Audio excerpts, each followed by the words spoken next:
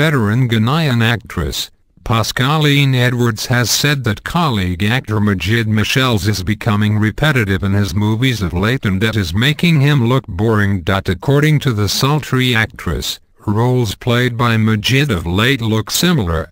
If you have observed Majid of late, you would see that his roles in a couple of movies are becoming one way. He is one of the best actors of our time, but I think the problem is that he doesn't have time to refresh his mind for the scripts he receives, she said.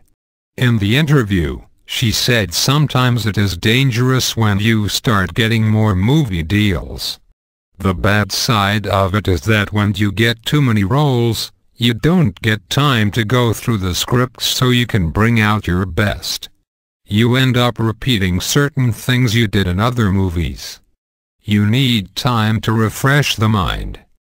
When asked what makes a good movie, she said the issue of what is a good movie or not is very subjective and depends on what the individual wants.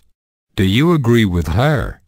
Do you think it is a case of Majid being boring, or rather the essence of the storylines in the movies being lost? Should actors be more selective in the kind of movies to choose to act in? Share your thoughts.